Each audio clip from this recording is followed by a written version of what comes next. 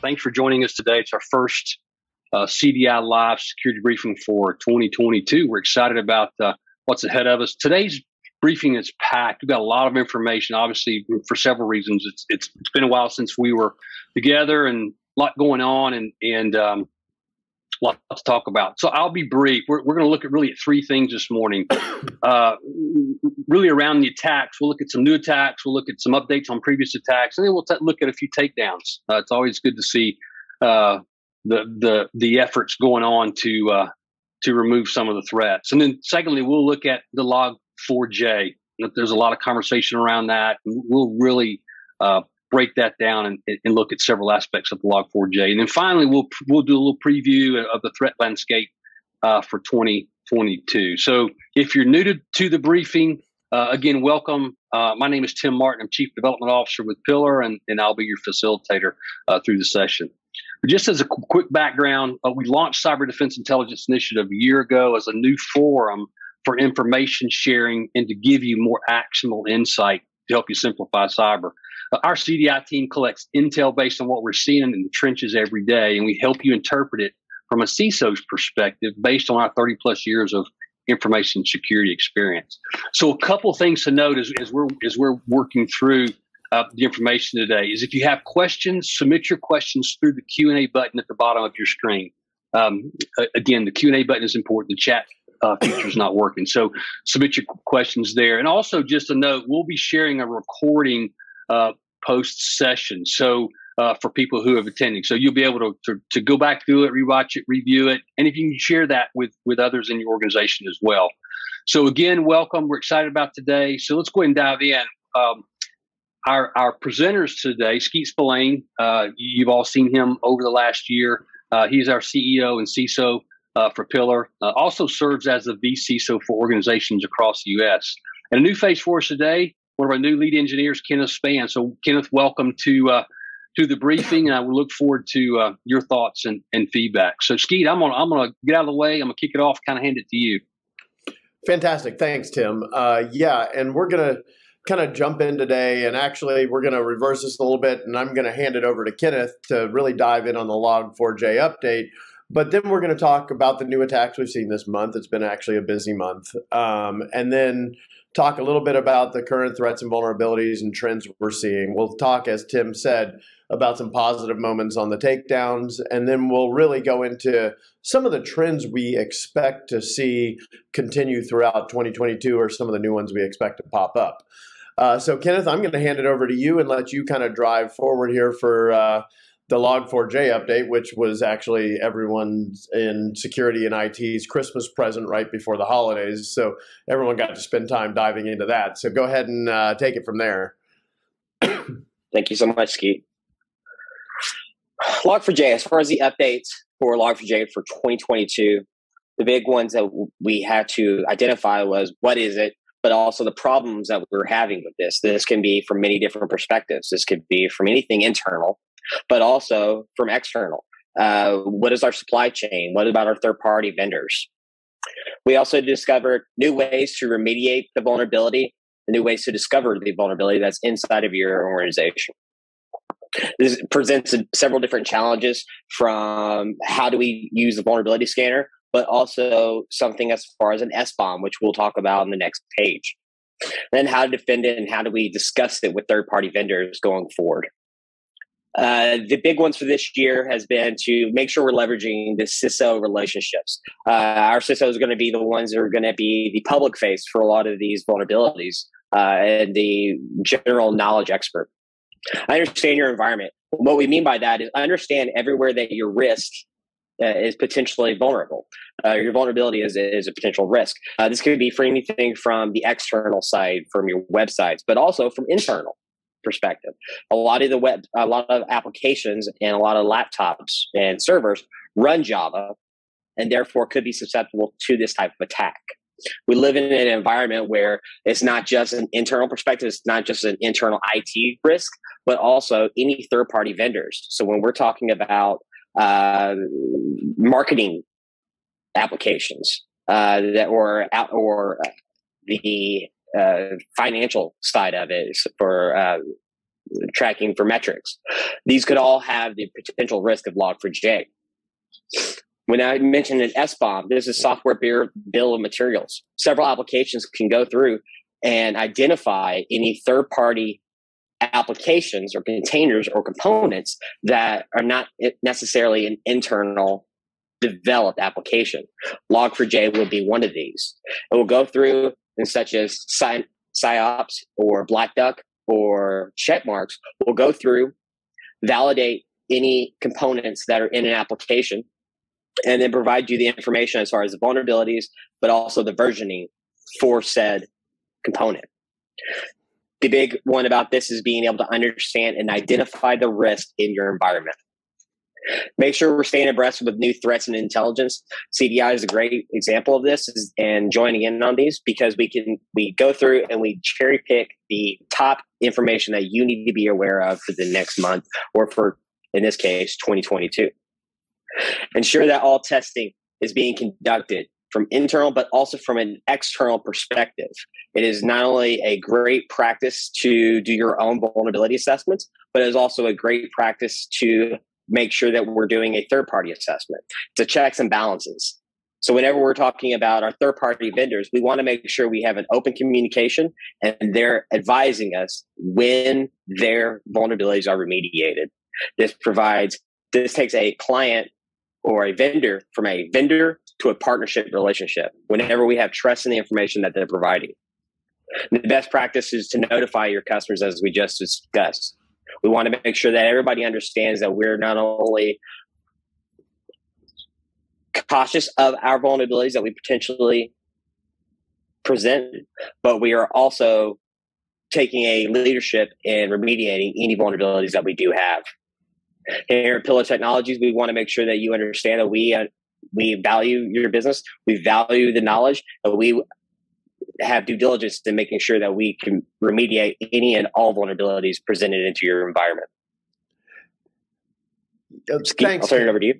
Yeah, thanks, Kenneth. Yeah, it was an interesting month, because the way the Log4j vulnerability developed, it was in one version, then it became a second version, and actually if you applied the patch from one version, it actually accelerated the exploit of the second version, and then you had to actually find out that there's a third version that needed to be patched. And I think for me, a couple of things it showed. One was, this can happen in a lot of different places. It really is a supply chain attack, but this one was really focused on the open source side of the equation. So who's responsible for fixing this when it's in a public domain and it's a shared project where you actually have volunteers who are responsible for putting their hands on the keyboard to fix it? So, it was a unique scenario. And I think some of the things we saw was the organizations that were successful at getting in front of it were the ones who had a strong incident response capability, and they were able to really dive in and say, okay, where do we have Log4j? Because, as a tool, it's deployed in a lot of places, like you said, Kenneth. It could be out on a laptop. It could be on an application riding above a server. It could be down on the server itself. So there were lots of places where the logging tool for Java was actually there and enabled and may or may not have been updated. So, it was a big effort to try and get everyone's arms around this and move it forward. And, I think when we think about this, not just from an open source supply chain perspective, but also just in general, we see the importance of trust but verify. We have to run testing. We have to not only test our internal applications and have third party, like you said, whether it's Veracode or Checkmarks or other tools that are really diving in and looking for vulnerabilities that may exist. And in this case, it's tough because it was kind of a 0-day type of scenario there where the exploits were popping at us very quickly. But we need to be making sure that we're testing, but then we're also should be testing anything we put in our environment. Don't trust the vendors. As we roll back to last year, with SolarWinds, could we have picked that up if we were running testing of our own environments and making sure that we're identifying where there may be potential risks of any tool in our environment? And, I think we need to be better as a industry at really understanding how to be effective at testing some of these applications as they're coming into our environment. And I agree with you on the SBOM approach. That bill of materials will really help to know quickly where you actually have this deployed and in what applications and where it sits. So, I think there's a lot of lessons we're going to learn out of this, but it was kind of painful. And fortunately, at this point, we haven't seen any definitive breaches as a result of it. However, I fully expect that this is one that's going to go on for quite some time, and think that we will see this, being exploited by the APT groups, especially out of China. We've already seen some activity from them trying to test some some of these exploits. And once they're in, they're going to lurk, and they're just going to leverage this as a point of entry, but also B, a potential lateral move within organizations who haven't got in front of it and patched effectively. Yes, and definitely whenever we're talking to clients, to make sure we're doing an assessment. Is Java even needed in your environment? This should be a best practice that we're taking for any application we're introducing into our environment. Right. Absolutely. And the good news is on Pillar Technologies website, we do have a blog that covers all of the vulnerabilities around Log4j, but also the remediation steps, as well as discovery in your environment, different queries we can run. As well as one of our partner firms that we work with, a configuration management tool out of Israel, Gitpol, not only has the ability to discover it, but also one-button remediation of the Log4j. So it's something to think about as you're looking at how do you manage the configurations or misconfigurations of your endpoints out there. Tools like Gitpol can absolutely help manage that and be a force multiplier for your environment. Absolutely. And being able to provide a evidence collection for any of your compliance that you might have. Yep, absolutely. Well, thank you, Kenneth. We'll move on now into kind of new attacks that we've seen this month. One big one that we saw this month was Hellman Worldwide, which is a very large logistics organization, had an attack, and unfortunately, negotiations with the threat actors went sideways, and they published about 70 gigabytes of their information out there, and they are still continuing to resolve this ransomware incident. And it appears that all of this may have started with a business email compromise. So once again, really stay focused on those protection controls on the front end, making sure that those don't enter your environment, whether it's multi-factor or secure mail gateways, and that you're defanging and filtering a lot of these emails before they ever get into your environment, and that you're forcing good password policy to make sure that people are changing these out. They're not reusing, and they're updating these as they go. Maryland Department of Health was hit with ransomware as well. We also saw Red Cross absolutely pleading with the threat actors to not release the information of 515,000 victims' data. They attacked the Red Cross, which, it's one of those moments that just really says what the level of ethics and type of people that we're dealing with here. And, they went after these very vulnerable people and are threatening to release their information. So, it can happen to anyone. There's also a 4-year-old Azure application bug that actually was identified, which was allowing the attackers to go back in and see code that was developed across various types of tools that were stored in the Azure repository, and they were able to see the code and understand kind of how some of these applications are working. So, that's a potential future issue coming down the pipe as well. There was another T-Mobile breach. They continue to have problems over the last year.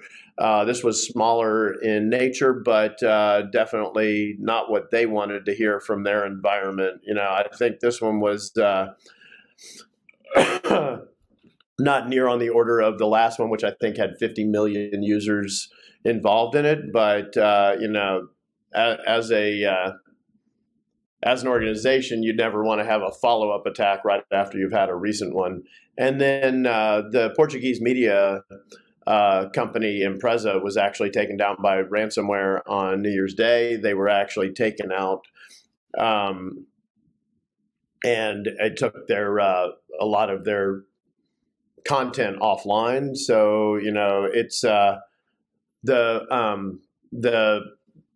threat actor in this one is suspected to be Lapsus. We're seeing a lot of these ransomware as a service gangs where they're actually developing this, and this ransomware as a service will continue to be a major player. They're now even really starting to come together with the access brokers. So the access brokers are giving them initial access in so that the ransomware can be actually even more effective. And then they're selling this code out, and people are just literally buying it as a black box service on the dark web. So we'll have to continue watching for that and see if we can, identify any new ways other than the traditional methods of being quick to respond. One of the recommendations we're making with our clients is develop a ransomware rapid insertion team. One of the challenges we see with ransomware is that it moves so quickly through the organizations that if you're not on top of it quickly, the impact can grow exponentially in the first few minutes. So having a team that is ready to respond and having your internal teams from the help desk on prepared to escalate and hit the red button when they see this, so you can activate this team to do the isolation and containment and stop the lateral movement of these ransomware services before they can actually damage other parts of your network are going to be very important, in addition to all of the traditional mechanisms, DLP, the multi-factor, the network segmentation. So, we want to continue to do that, but we also want to find new ways to actually improve our responsiveness. We also saw Sotheby's actually have a supply chain attack with the injection of malicious skimmers. We saw Broward County with 1.3 patient records breached. And an interesting note, the state of New York actually identified 17 companies that had 1.1 million customer credentials identified on the dark web. So they have notified these companies, but it reminds us that credential stuffing is continually a challenge. And then Flexbook actually had 3.7 million of their records actually dumped onto one of the shame sites out on the dark web. So, as we continue down this path, we see this double extortion type of attack playing out day after day, where it's not just enough that you're not just protecting from the loss of use of a file. A lot of those files are exfiltrated through the command and control structure out to dark web share sites, and they have your information. So the second you get hit by some of these ransomware, you're actually in a breach mode at that point because your data is out there and someone else has it. So it needs to be treated as such as well. And we need to look at the mechanisms to prevent that exfiltration as well, whether it's data loss prevention or zero trust to isolate a machine quicker or other types of mechanisms, which we'll talk a little bit about later. Kenneth, I'm going to hand this back over to you real quickly on the current threats because we have one that developed over the last 24 hours, and Kenneth was the first one on our team to kind of really identify it. And I'll let you talk a little bit about the SonicWall vulnerability that was identified. Absolutely. The SonicWall SMA vulnerability, it is particular to certain applications within the SonicWall infrastructure, but specifically the versions. The full list is on our webpage, but currently there's no indicators of compromise for this. This is a true 0-day for SonicWall. The big one is just this typical things that we can always suggest, which is to reset your password for anything and everything when it comes to SonicWall. This could be your main support page, support portal, but also obviously your external side of your Sonic wall.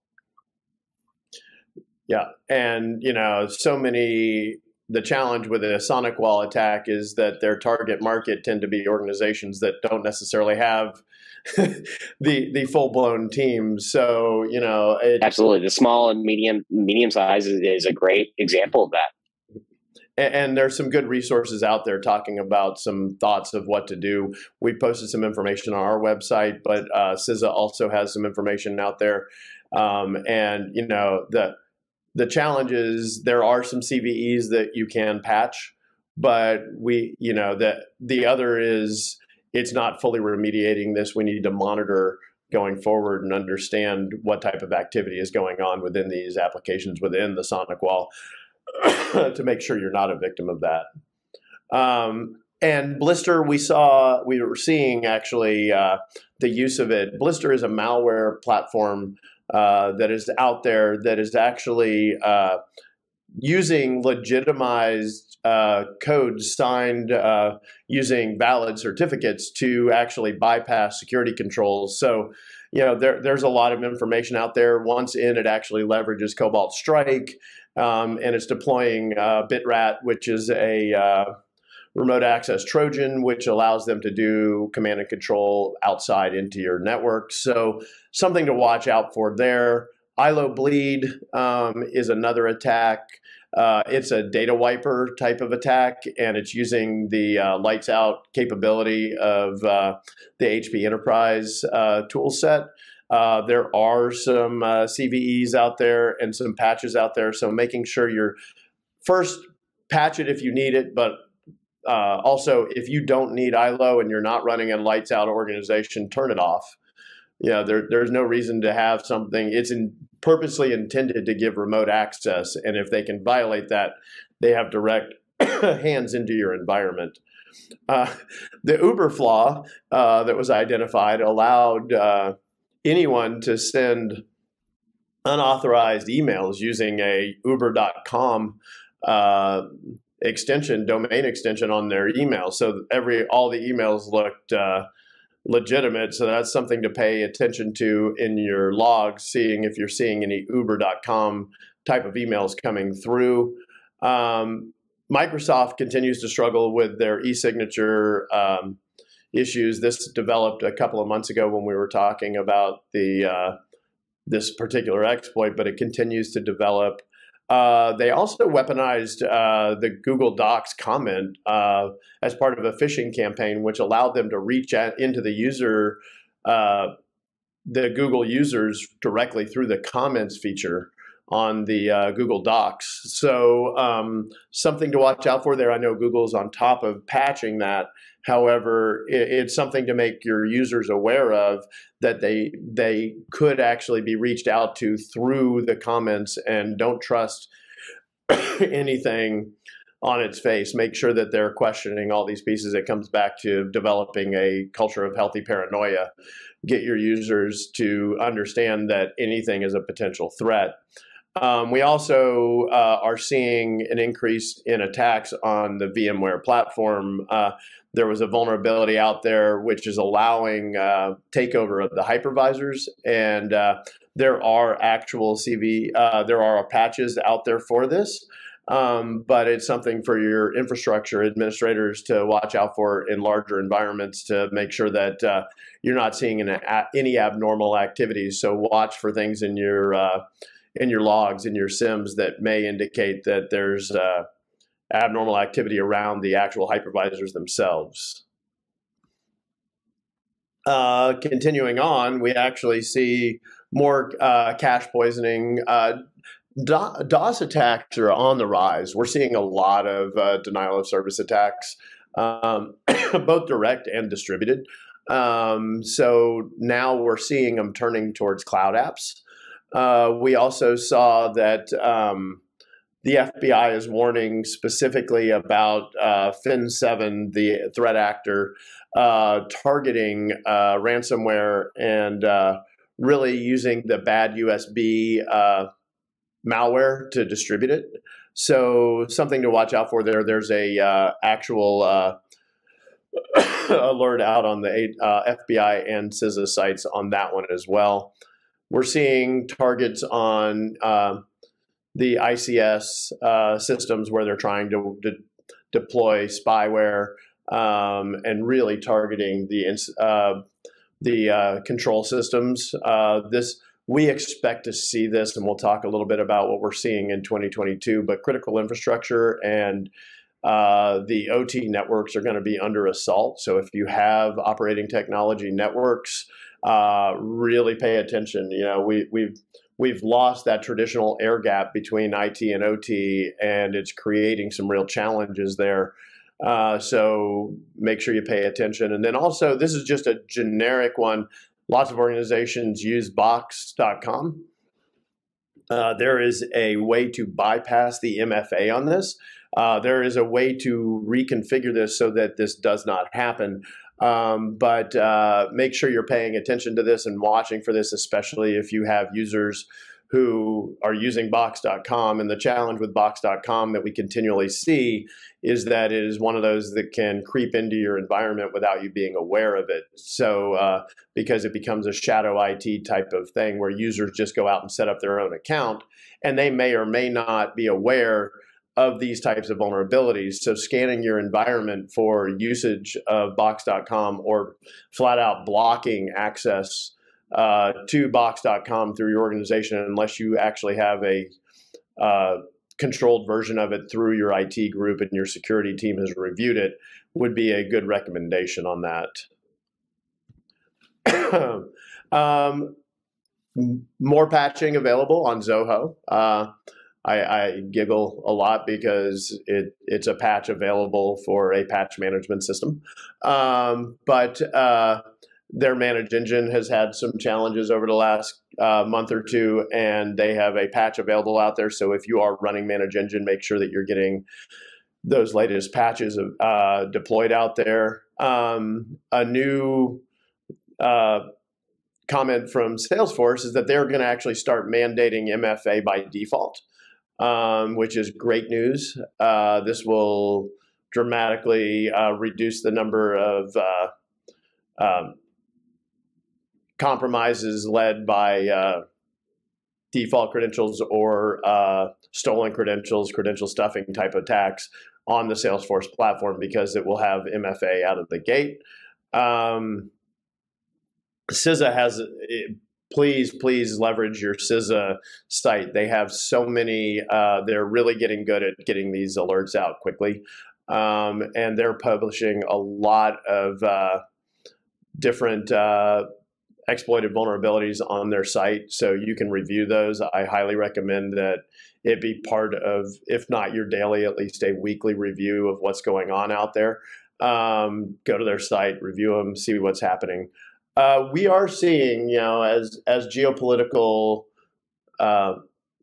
incidents develop here, especially around Russia and Ukraine, we fully anticipate that there will be an increase in attacks on U.S. critical infrastructure, especially if we actually have a role in that theater of operations where we actually start to push back on the Russians and prevent them. They have already threatened to attack or retaliate on U.S. interests, and the federal government is releasing warnings on critical infrastructure. So make sure that you are paying particular attention to any of your platforms and abnormalities and respond quickly if you are in that critical infrastructure space. One of the things that we're actually also seeing is we're seeing that public cloud services, whether it's AWS or Azure, are actually being used to deliver rats. And you know, this comes back to a challenge that we've been seeing for quite some time, which is everyone wants to move to the cloud and take advantage of the use and the availability of this resource. However, we need to remind everyone that, you know, this is just someone else's computer. You're putting your data on someone else's computer, and there are certain requirements that you have to do as a responsible steward of this information to make sure that you are actually protecting that information which is entrusted to you, even when you put it out on these sites. So making sure that you're going through your tenant and you're setting up all the security controls effectively, and you're turning off any services that are not needed. It's just the same as if you're running it in your environment. You need to be making sure that you are turning these services down and that you're protecting yourself appropriately out there to prevent these types of attacks. And we're also seeing on these misconfigured tenants out there that crypto miners are actually leveraging these gaps to actually steal time slices on your tenant, and you may be presented with a very large bill if you don't have some basic settings. There are email alerts that you can set up that trigger on consumption in your AWS and Azure tenants. And we highly recommend turning those on so that if someone is actually stealing your cycles there, that you're alerted quickly before it becomes a real problem and you're able to turn these services down. So as Tim had alluded to in the very beginning, we definitely always want to give a nod to the federal agencies who are doing an admirable job of trying to get in front of this. We've seen the FBI trace and pull back $150 million theft of Bitcoin. We've seen them uncover some operations that were actually leading to financial thefts. We also saw a couple of a married couple in, I believe it was the Ukraine, that were actually arrested, and they were actually a huge source of a lot of ransomware in the region, and they actually have arrested them and taken them down. So, you know, we're seeing positives in this. It's not all doom and gloom, and we always like to recognize that. And we're not sure if it's actually simply a geopolitical move or not, but the Russians actually did participate in the takedown of REvil, which is really unprecedented to see them engaging in a Russian APT group takedown. So for whatever reason, we're thankful that they have actually participated in that, and you know, hopefully that will continue over time. So I'd like to spend a couple of minutes here and just talk about what we expect to see in 2020. These are the trends of where we think you need to really watch, because these are going to be the threat vectors and security challenges that we're going to see over the next 12 months. Ransomware, absolutely going to continue. We're seeing the ransomware groups becoming more and more refined. It is big business. As I said, they're diving into the access broker business, where they're leveraging with them. They've got their entire affiliate networks and they're leveraging them. They're getting more sophisticated. We're seeing the complexity of the ransomware increasing, where it actually is the double extortion, triple extortion.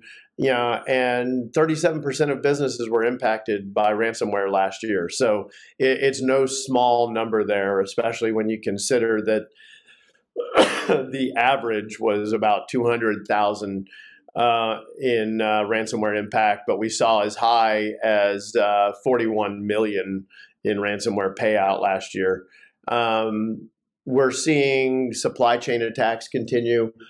We saw in the open source supply chain, we're seeing a 650% increase in attacks in that space. And that, like I said before about the Log4j, is a real challenge because there's not a dedicated team to really go attack this and stop it quickly. So we're relying on these volunteers to put in these superhuman efforts to go out there and fix the holes in this, because it is a community effort in the open source world. But we expect that it's going to be continuing in the commercial sector as well, because it's the efficacy of the attack for the APT groups. Once they actually have this, you know, it's that one-to-many relationship. They're able to attack one vendor, have that deployed to thousands of customers, and then they can leverage those attacks and backdoors for time to come.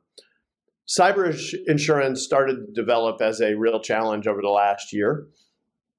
we saw the cyber insurance carriers being hammered by the ransomware payouts, and also the number of breaches. And they are really locking down now on the underwriting, and they are requiring a lot of new security controls being placed and validated before they'll even underwrite.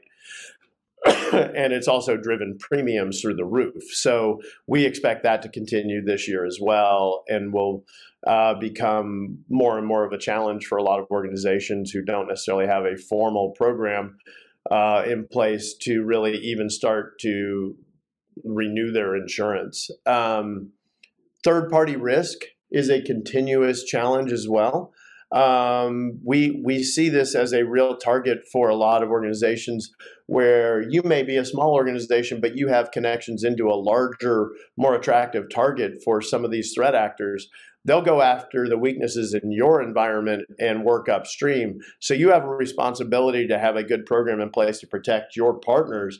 But then also from the other perspective, you want to make sure that if you have partners, that they're doing the job that they're supposed to be doing as well, because that's going to become a challenge. And 44% of companies who were surveyed by Poneman during a study this past year actually said that over the past 12 months, 74% of the breaches they had were result of third parties with privileged access. So, it's a real challenge. Make sure you know what your third parties have access to, and that you're controlling it effectively, and that you're asking them and auditing them for what they're doing to protect your information as well. So critical infrastructure, I think I've talked about that. We expect that to continue to develop. We're seeing an increase in the amount of nation state activity, and critical infrastructure is absolutely one of the primary targets. That actually ties back up to third-party risk, because they do use third-party vendors. So if you're a third party working with critical infrastructure, please make sure that you're doing everything required. We're seeing changing in regulatory environment. Just this morning, I read another article of the Biden administration pushing for zero trust in all federal platforms by the end of 2024 to increase the hardening of their networks and limiting the access there. So we expect that to continue to develop. China has instituted some new policies. The EU have implemented some new policies. So, governments are starting to catch on that they have a role in this, especially from protecting the governmental systems. And hopefully that we can actually see a partnership, an increased partnership with some of these governmental entities. IoT is everywhere. It's a rapidly increasing market. We see thousands and thousands of devices being deployed out there. And unfortunately, partially because of speed to market, partially because the devices are thin themselves and don't have the ability to carry a lot of security controls, there's a lot of risk associated with IoT vulnerabilities, and they can be exploited quickly. We expect to see attacks on these, whether it's in the home space and residential space with the Nests and the Rings, or in medical devices where they're actually using patient devices that potentially create a human risk factor as well. We expect to see these continue. The industrial control systems are going to be under attack. Manufacturing is going to be under attack. Manufacturing was the leading sector for denial of service attacks over the past year. So we think that will continue as well, and that affects our supply chain, which affects our economy.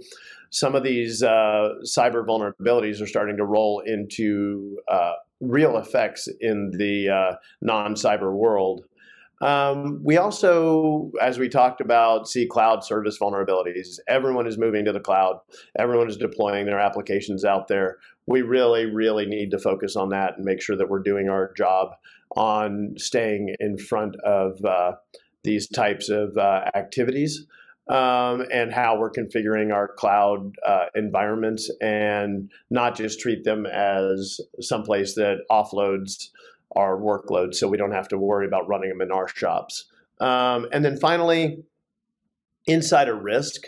We are seeing a trend, and we've actually worked on a couple of incidents where insiders were contract insiders who were actually then subcontracting their work efforts out to other contractors. And this potentially creates a breach, especially in the healthcare space, where they may have access to PHI data without having the appropriate controls around it. And understanding what your inside users are doing and understanding what their normal behaviors are so you can see what that looks like when they are actually having abnormal behaviors becomes very important as well. So all of this being said, we're always going to come back to what we believe is the appropriate response to this, and that's defense in depth. There are a lot of different specific attack vectors that we see out there, whether it's the email phishing, whether it's ransomware, whether it's drive-by downloads, whether they're attacking a unpatched vulnerability. But excuse me, the best way for your organization to protect itself is through this defense in depth architecture. Making sure that you've got good intelligence sources, making sure that you're putting the proper tools on your perimeter to limit access and that you're shutting down services on that outside edge, that you're deploying network defenses to identify these attacks as they come through your environment, and that you're deploying tools like user behavior analysis tools and SIMs and SOCs that are going to be able to monitor across this types of activities, and that you've got endpoint defenses. One of the primary attack segments when a ransomware vendor comes in is they go after the endpoint defense. One of our recommendations, don't just run one. Make sure you're running more than one endpoint protection on these devices so that if one is triggered, the other one will alert. And that can be as simple in smaller organizations as make sure you turn on Windows Defender and then have a good EDR platform running on there so that there's a potential that they're going to pick up on each other and have that intelligent overlap there to see when an attack is occurring. And then, make sure that you're protecting your data itself. Make sure that it can't be easily exfiltrated, that you've got data loss prevention strategies and you understand what data you're protecting. What are your critical assets? Where do they sit and how do they flow? And that you can respond efficiently and effectively to these. A well thought out response program that actually has been drilled and tested is very important to make sure that you actually have the ability and the team trained to respond quickly to limit the attack, isolate and contain the attackers, and get them off your network before they can further damage your environment. So, Tim, I'm going to hand it back over to you for some discussion here. Sure. Thank you, Skeet. Thank you, Kenneth. That's a lot of great information. I know we're beyond our normal time, but we had some real important information today, and I'm going to invite you to go ahead and remind you, if you've got a question, drop it in the Q&A bucket at the bottom. We'll grab those. I'm going to work through some of these questions that we've got coming in, so feel free to drop a question in. We'll work through these, and just if you need to go, feel free. Don't. We hope you can hang around. Remember, we'll capture the answers in the recording, and we'll distribute that. But let me start here, Skeet. Here's one question. Kind of go back to the beginning. Is I've had a vendor tell me they can scan and remediate the Log4j issues in my environment. What am I not understanding, or what questions do I need to ask? So great question, and Kenneth, I'll let you comment on this as well. The first thing that I will say is, we want to patch, and we want to patch quickly, but we have to patch safely as well. Creating a downtime and outage because you patch quickly and don't understand the ramifications of it can be just as detrimental. Making sure that you know what systems you are remediating quickly because they don't have an impact, get it off of your network as much as possible. But also, I think when you're patching like this, it can also be about reducing exposure. It doesn't necessarily have to be just the vendor patch. If it's something you can take the Java completely off the platform, take it off. If it's something that you can block a service port or disable access from different segments of your environment, you have also limited your exposure. Kenneth, I'll let you kind of hop on that one as well. No, you're absolutely right. Creating the culture of planned outages is perfect. That's exactly what you need to do. But also asking the vendor, how are you planning on doing this? And if they state anything other than putting in some sort of control metric, as Ski was talking about, a block or some sort of alerting, but then also not a patching scheme, then I would really start having some doubts as to what they're going to do. But also reach out and have a checks and balances. I always suggest getting another vendor to answer and to ask the question as well, because you never know what one engineer believes versus the other. Yep. Thank you, guys. Hey, we'll keep moving through the questions here. I'm reading them off here. How popular are SBOMs? My vendors don't supply them, and when I ask, I get crickets. Do you see more vendors producing SBOMs? So maybe we define SBOM, what SBOM is again. Skid, I'll address this one real quick. Yeah. We see a lot of it in the healthcare industry, anything that's a public application. A great example of that would be any medical devices that are on the market. They're required by the FDA to provide an SBOM. As far as any other industry, this is a fairly new one to start coming out.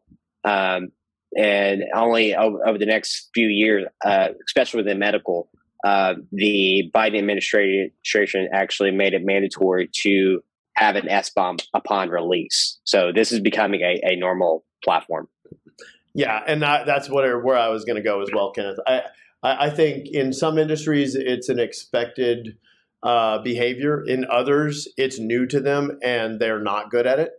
The other thing I would say is don't forget that you've got internal applications as well. So internally, it's going to have to become a practice as well of getting your developers to tell you what they're using in their environments. We see this quite a bit in our clients where, all of a sudden you find out that the developers are using some utility in an application and it hasn't been approved or it hasn't been tested. You don't understand the vulnerabilities associated with it. So, not just is it going to have to be a developing behavior in the broader market, but I think it's also going to have to be something that internally we start to stress that we need to be more disciplined about developing them on our internal applications as well. Absolutely. And just to expand there, I'm sorry, go ahead, Kenneth. Whenever we're thinking about just programming in general, I always want to go back to Android and Apple. You may pull in the entire Google Android library, which has hundreds, if not thousands, of different components, but you may not need all of them. So really educating developers on best practices of not pulling in libraries, components that you do not need. Log4j is a great example of that. The entire Java library being brought in whenever the Log4j service, the web shell, is not utilized. Understanding what you were bringing into our applications and what risk. You can run an SBOM OSA, open source analysis on anything that's on GitHub. You can run this. We can demonstrate this very easily of downloading anything such as like Sonar, which is a TV repository, and demonstrate how we can now verify direct dependencies, but also indirect dependencies. And understanding that a direct dependency is great, understanding that is fantastic, but what does that dependency bring in after the fact from a transitive side? That's other information that is valuable. And just in clarification, what some of those acronyms, maybe you just give us real quick, remind us what an SBOM is and what that acronym stands for. Absolutely. The SBOM is software bill of material. It is exactly what it sounds like. It is a list of all of the pieces and components that make up the application. A great example of that would be a car. You have your main component, such as, we'll say, an engine. Well, then you can break that down even further. You have the headers. You have different injection ports. It's no different with software. You have Java, you have Log4j that's specific with it. You have Kafka. You have different other repositories that are involved in an application. And then OSA. That's very helpful. Yeah. And OSA is open source analysis. So it is the actual scanning of open source tools. Very good. Thanks, Kenneth. Great explanation there. Let's keep working down through our questions. You got, do you have any best practices for the ransomware rapid insertion team? I know Skeet, I know you talked about that. Maybe you can expand on that a little more. Yeah, I think it becomes, first off, you need to know who's on the team, what's their role, what are their skills, and then you need to make sure you have a clearly defined playbook, and part of that playbook needs to be the authority to act quickly. You may need to take an entire service offline to prevent the spread. And you don't want to have to be sifting through executive approvals. This needs to be something that is pre-planned and has already been authorized, that if necessary, that team can act to prevent the spread of this attack. It's triage in the first few minutes to actually save the patient. And you can't be fumbling around with global approvals in those scenarios, because it will ultimately end up failing. So I think for me, those are kind of the three things. Know that you've got the team defined and it's got the right members on the team, that you've got the right people to do the job, that they have a clearly defined playbook, and they have the authority to act. That's great. One thing I might add to that too, just as you think about the team members, is that if you've got multiple remote locations, that you've got team members that could be on site if need to scale that response. Yep, absolutely, and that they've got the communications protocols as well. Yes, absolutely. And making sure your culture is built for that. Understanding that security, it may be a tricky moment, but this culture of everyone concerned for security is crucial. Yep. And I've got a question here, a request. Can you share a link to the CISO exploited vulnerabilities catalog? So just a note to everyone, we'll place that link in our communication as it goes out with the recording. So look for that information there. Let's see, what other questions do they have? Oh, here we go. Skeet, you mentioned Gitpool. And the question is Gitpool just a Log4j discovery tool, or no? Maybe you can expand on what that is, and also the spelling of that. Yes, it's so Gitpool is GYTPOL, based out of Israel, and they monitor your endpoint devices to look for misconfigurations. And those misconfigurations can be anything from a setting that was not set on an endpoint correctly, or a group policy that did not get pushed out, or a lack of reduction of services based on your policy.